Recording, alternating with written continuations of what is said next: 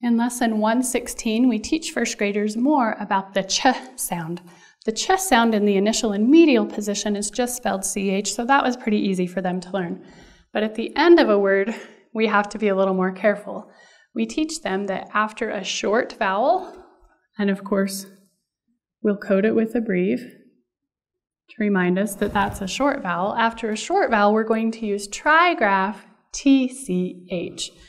So to help them remember this, all we have to do is code it and post it.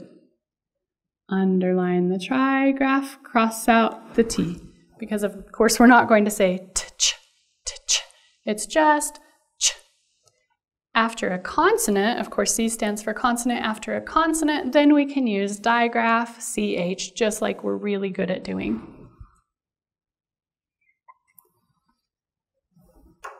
So nothing fun about this, no sing-songy chant, but it is posted and coded so that kids can reference it to check, does the ch sound come after a short vowel or after a consonant? That will influence how it's spelled.